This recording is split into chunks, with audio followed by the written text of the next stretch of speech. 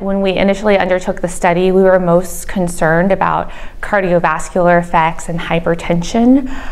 And we were pleasantly surprised to find that patients who experienced an increase in blood pressure initially, they didn't experience that subsequently.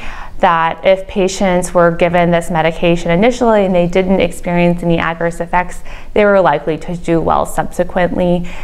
I think that it provides a lot of comfort, the data does, in terms of long-term bevacizumab administration.